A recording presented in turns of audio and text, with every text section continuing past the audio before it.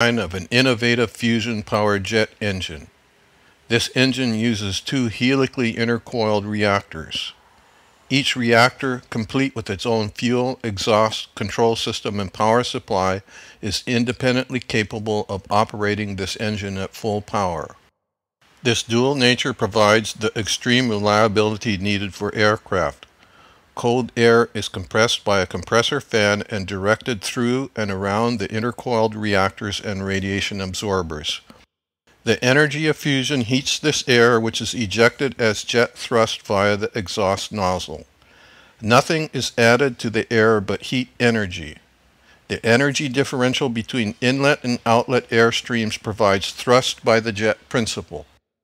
All reactor wastes are stored in an exhaust tank for later processing and reuse.